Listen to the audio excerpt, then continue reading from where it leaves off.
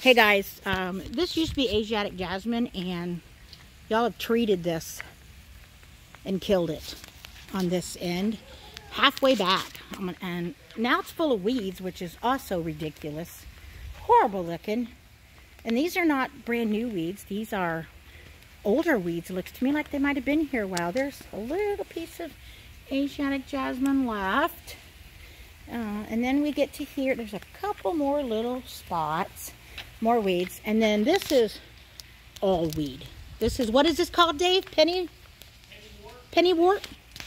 This looks like a penny, but it goes all the way around this walkway in Premier, all the way over to where the Asiatic jasmine picks up again, and it's now what hasn't been killed back is growing over the edge of the sidewalk here. Can't have that.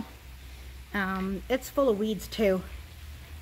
I mean, not full of, but you know, you can see the weeds.